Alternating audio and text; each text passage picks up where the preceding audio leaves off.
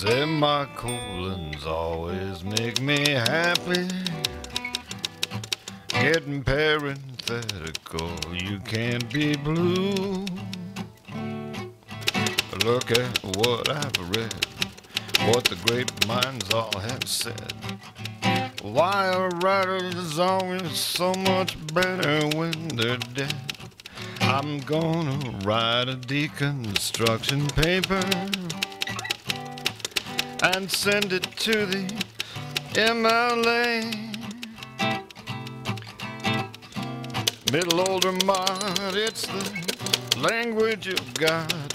I love English in a major way. I'll never talk in jargon or in fragments.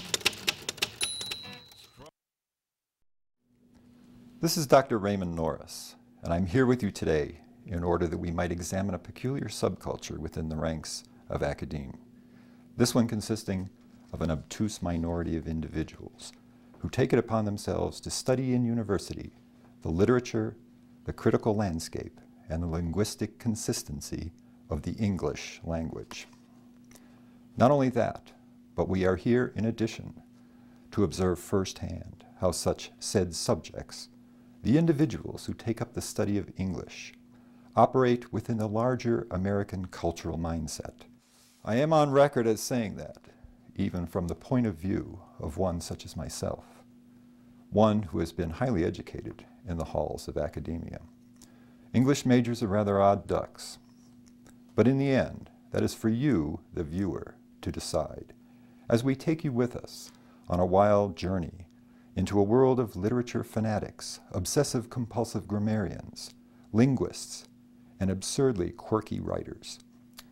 So won't you join us as we travel into this fascinating and often misunderstood mini-culture tucked amidst the larger American panorama. And what's your major? English. Oh, a teacher. No, a writer. Have you ever considered the exciting world of computer software? Kingdom for a kiss upon her shoulder, semicolon. Working on your book? What? Question mark? I said, how is your work? Did you just call me a jerk? Question mark? What do you want? Question mark. You know, whenever you write, you don't listen to a thing I say. You just start talking the way you think. I am writing as we speak, semicolon. I'm in a moment of inspiration period. How do I know if I've gotten anywhere if I don't even know where I'm going? Question mark. What do you want from me? Question mark. What do you want? Question mark. You say punctuation out loud. What? Question mark? Never mind. You're such a jerk. Period. Judging from your tone of voice, I would have used an exclamation point.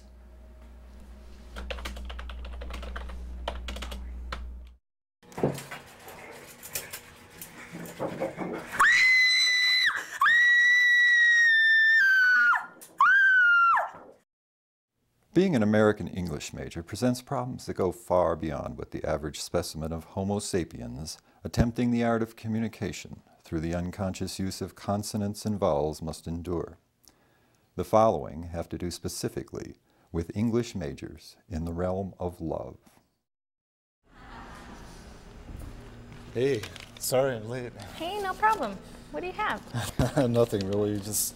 What do you mean nothing? Let me see It's it. just one of those stupid Valentine things, totally ridiculous.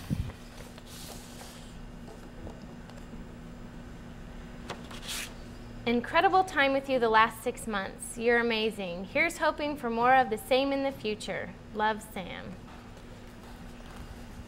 Is this what I think it is? I guess so. Yeah, it is. Sam,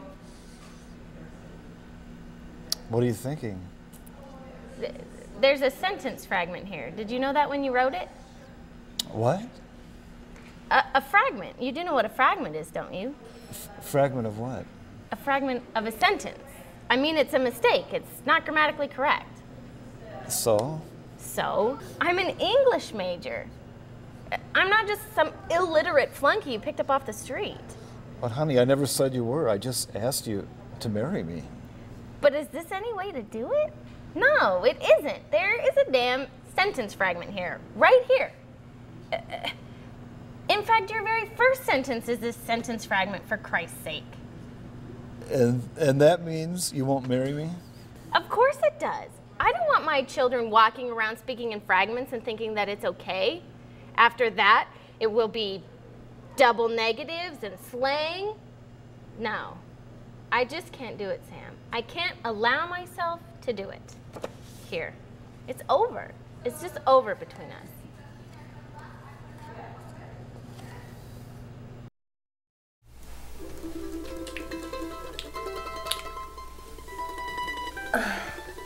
So, do you want to lay down? What do you mean? I mean, what would you think if we just, like, laid down right here? It's lie. It's lie.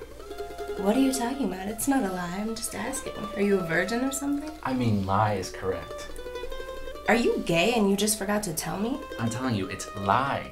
Lie. So, you don't want to get laid, is that it? Are you some kind of pervert? Some kind of sexual deviant? No, I'm an English major. I can't just lay down. And if you ask me what we think if we laid down, then how am I to answer? You can say that you're going to get the hell out of my house. If you don't want to get laid, that's your business. I guess you have other preferences. You don't even know what you're talking about. That's the problem. It's goddamn lie, lie, lie. The only lie is that I ever thought you were attractive. That's the lie. I guess no one's getting laid around here tonight. Nice day, huh? I see you're reading.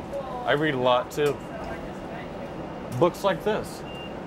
I'm an English major. One morning, upon awakening from his agitated dreams, George Samsa found himself in bed, transformed into a monstrous vermin. He lay upon his hard armor-like back, and when lifting his head slightly, he could view his brown, vaulted belly partitioned by arching ridges, while on top of it, the blanket, about to slide off altogether, could barely hold. His many legs, wretchedly thin compared with his overall girth, danced helplessly before his eyes. So what do you think of that? Obviously, she's a business major. It had to be you. It had to be you. I wandered around. Hey, baby. So much depends upon a red wheelbarrow glazed with rainwater beside the white chickens. I've always depended on the kindness of strangers. Yours are like the darling buds of May. Is that the overhead lighting in your eyes, or are we just star-crossed lovers? All the world's a stage, and I would be happy to pay you to dance naked upon it. Might never be Stella! The apparition of these faces in the station, petals on a wet black bough. What the hell does that mean?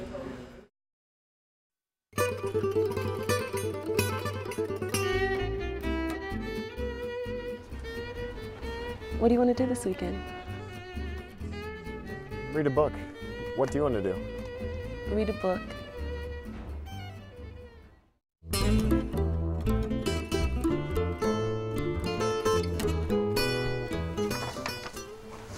What do you want to do this weekend? Read a book. What do you mean, read a book? You just finished reading a book. There's more than one book out there. You don't need to tell me. 3/4 of our money goes to books. We don't even have anywhere to put any more damn books. Besides, don't you think there's something better to do than to bury your nose between a bunch of pages? Like, people actually go out and do something instead of just reading about it? Well, why don't you do something for me then, right now? What's that? Please, please, please, please, please stop talking. I'm trying to read.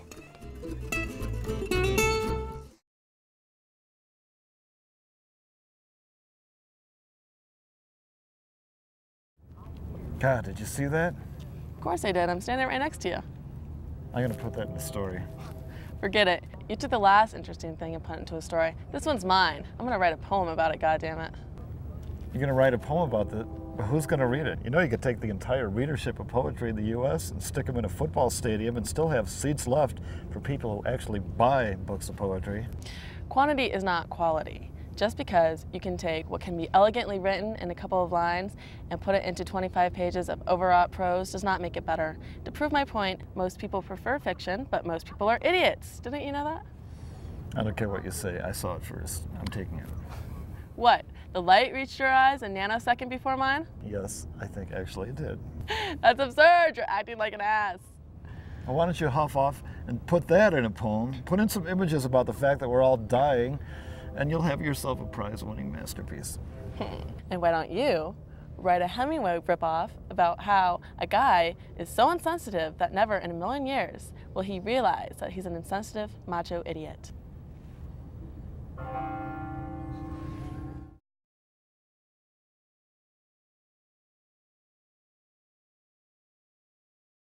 Hey there, mind if I join you?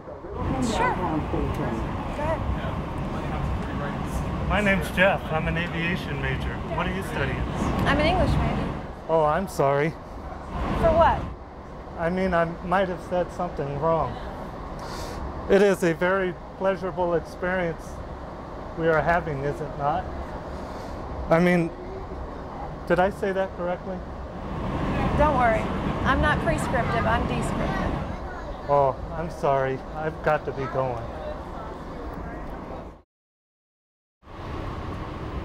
So, what do you do? Oh, I'm studying linguistics in the English department. It's fascinating, all the books I get to read. Sounds great. Hey, me and my friends are about to get off. Do you think I could get your digits? My digits? I'm not sure I know what you mean. You know, your digits. My digits? Well, I have a lot of digits. Well, to your home. What? To my home? Yeah. You mean my address? I don't think I feel comfortable giving you my address. I really don't know you. No, the digits to your phone.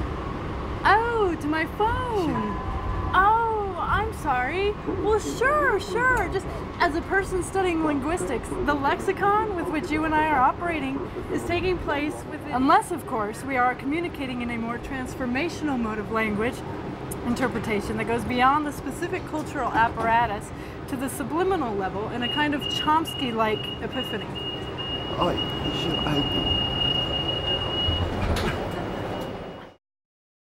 Next, we visit the peculiar realm of the unstoppable poet, a universal archetype that can be found among majors of English throughout the North American continent. Okay, I've got another one for you. Okay. Ice drips into cavities. The root quivers. The white sling of periodontal disease. Oh, yes. But there is no Novocaine for life. Oh, hey, I've been writing like crazy. Okay, listen to this. Okay. A hole in my pocket, a hole in my jeans, a black hole in space. Holy, holy, holy. The circumference itself is an after image of the whole. But how about me? Here we listen in as a pair of English majors engage in the exciting game of literary criticism. From a historicist point of view, I'd say that the author was really trying to tell us that the signifiers that point to the colonization of the New World, when juxtaposed to the Old, are clearly one of internal decay and corruption, that prove that all ethnic and gender bias is actually a construct of a deeper tribal splitting of the psyche, that only the archetype of the trickster can demystify. But that's Jungian, isn't it? Showing that clearly the dominant patriarchal system is inherently evil and ill-equipped. But if you deconstruct the text, you can see that the subtle interactions of cultural discourse that play throughout the alternating lines of the textual dialogue reveal that it's in truth a man's world after all. And why shouldn't it be? Didn't God make Adam before he made Eve? You're wrong. It's not a man's world. It's Wayne's world, you dodo. Huh? If you look at the symbols embedded in the twin motifs of the duality, man, woman, boy, girl, male, female, You can clearly see that the penis itself is not only obsolete in the post-Freudian age of pharmacological elevation, it's actually about as relevant as a fool parading around in a coxcomb in the Garden of Eden, looking for the serpent, which is, of course, a reverse symbol of the phallus, coming from Mother Earth as it does. So it's not a male appendage after all, but only a pun upon the need for the phallus. But you're failing to see that everything is based on envy. Your whole argument is nothing other than the Amazon utopian Platonic ideal plastered onto a wall of decaying goddess worship that has never yet been proven to exist. As if you have empirical evidence to support your paradigm, which is shrunken, flaccid, limp. Well, at least I have one. Oh, hey! Oh, did I do this one for you? Oh, gyrating against my weakened torso. Her bones were so pressed beneath my skin I could feel her cellular dispositions acquiescing forward. If I could but be so bold as to reap and sow in the little time we had, here among the tenements of life, but alas, it was only the sound of one hand slapping, her hand against my face. Ow! Family members of a person actively pursuing the English degree are often known to hound the American English major with a barrage of questions, which focus on the nature of practicality. So here, in defense of the accosted, we present some of the practical usages of obtaining a degree in English. Yeah. No. Hey, I know. We could ask Louise to write a poem for Aunt Jen's 80th birthday party. Yeah, she's an English major. They must have taught her how to write a birthday poem. Well, hold on. I'll ask her. Louise, will you write a poem for Aunt Jen's birthday party? Guess what? We have a most incredible surprise for Aunt Jen.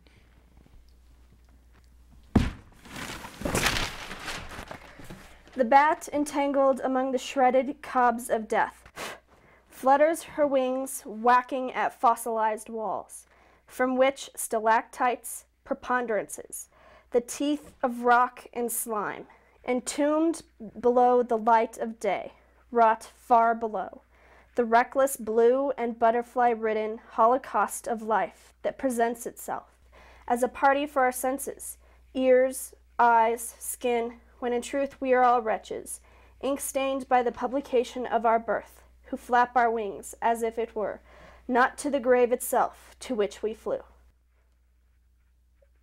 Happy birthday, Aunt Jen. Happy birthday to you. Happy birthday to you. Happy birthday, dear Aunt Jen. Happy birthday to you. Should I blow them out? Yes, go on, blow them out.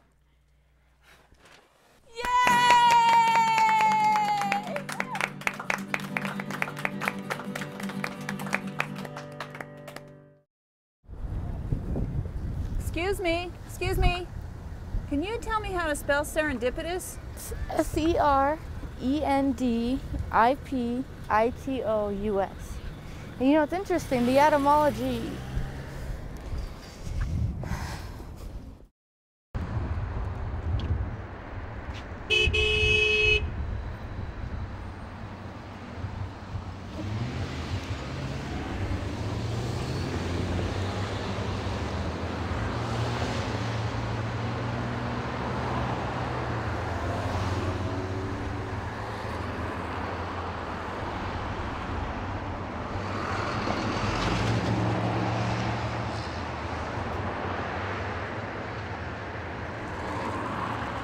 Hi, how are you? Hey, how you been? You look great. What have you been doing? Oh, just been working out here and there, tried a couple of diets. But look at those arms, those muscles. You must have a personal trainer. Actually, I don't have a personal trainer. I'm an English major. Check out these books that I have to carry. I could swear they weigh about 10 pounds each. You know what, though? They're better than a set of free weights. You're kidding. This heavy books and you look that great? Oh my God, I should change my major. I guess being an English major does have its benefits. You might be poor, but at least you look great. Thank you very much.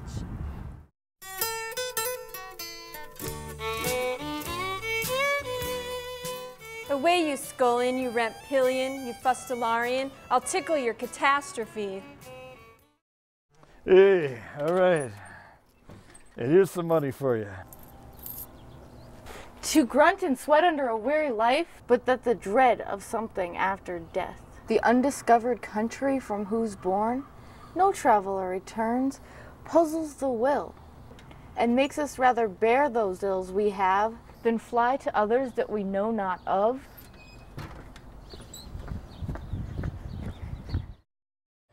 Alas, poor Yorick, I knew him, Horatio.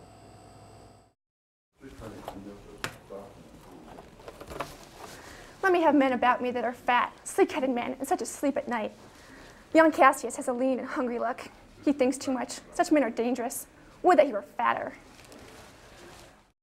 Some are born great, some achieve greatness, and some have greatness thrust upon them. Tomorrow and tomorrow and tomorrow creeps in this petty pace from day to day, to the last syllable of record time, and all our yesterdays have lighted full the way to dusty death. Out, out, brief candle. Neither a borrower nor a lender be.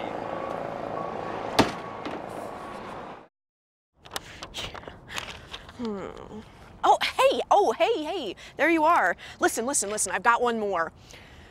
Toenail clippings, the hair on my legs, dung, calluses, corns, the dead skin between my toes, and the lint and dust there as well, and the hair on my arms and under them, and the pubic hair, and the smell of belching eruptions, and all these orifices, even the lowly pores of sweat, so oddly calling you to me.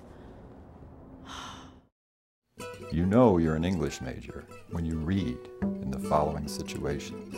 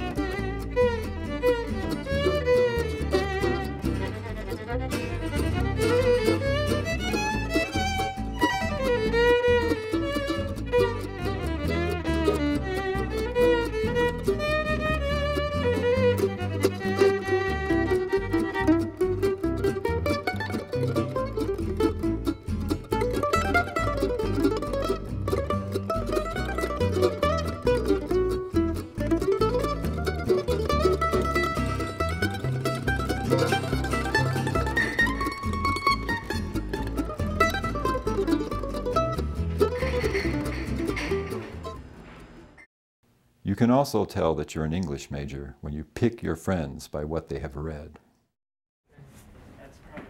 What do you mean you haven't read all of Faulkner? You don't have anything by Jane Austen. But Your Honor, she refused reading my thesis. The rain descends upon the violet curtain. I am the living testament of my life. This, ladies and gentlemen, brings us to the conclusion of our first examination into the world of the American English major. I think that all of you will likely deduce from the evidence you have seen that the American English major is a peculiar fetish of the American educational system, producing or contributing to behaviors typified by a wide range of archetypal disorders, seemingly inherent to the genre. The anal retentive personality type, the neurotic, often savage, writerly personality, the readaholic, and the sexually disadvantaged. Nevertheless, often these people do continue on into the real world, somehow perpetuate themselves, in other words, spread their genes, and some, by the grace of God, actually seem to succeed in the daunting business of life. And Doug, why did you become an English major? Well, if push came to shove and you were in a pinch, I just figured you'd want to be able to write your way out of whatever it was with all the punctuation correct. Doesn't that make sense? The reason why I became an English major is I ain't got to do no math. My mother was an English major and my father was an English major, so apparently it's something in the genes. The reason why I became an English major is that you have to read lots of books. And when you sell them back to the bookstore at the end of the semester, you get all this money back. Why did I become an English major? Well, I just figured that if it's the #1 language in the world that people speak, there's got to be money in it somehow. Well, Shakespeare is written in English, and the Bible is written in English. Isn't English the language of God? Okay, well, you know, I just started taking a few classes, and then I took some more classes, and before you knew it, I was an English major. Well, I always wanted to go over and visit England, so I figured before I did, I better study the English language. You know how awful it is to go somewhere and not be able to talk to anybody. None of the books we read have pictures in them, but the stories are usually pretty interesting. Being an English major, you don't have to dissect anything.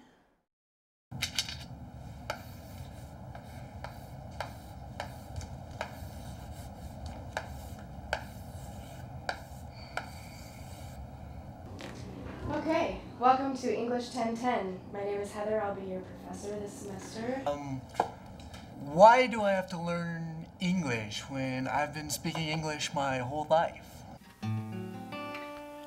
Semicolons always make me happy. Getting parenthetical, you can't be blue. Look at what I've read, what the great minds all have said. Why a writer is always so much better when they're dead. I'm gonna write a deconstruction paper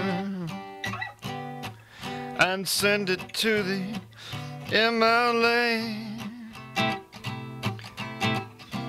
Middle older mod, it's the language of God. I love English in a major way. I'll never talk in jargon or in fragments. Strunk and white will stay close to my heart. What's right's not always hip. Over consonants we trip. But I pray a participle never dangles from my lips. I'm gonna write a deconstruction paper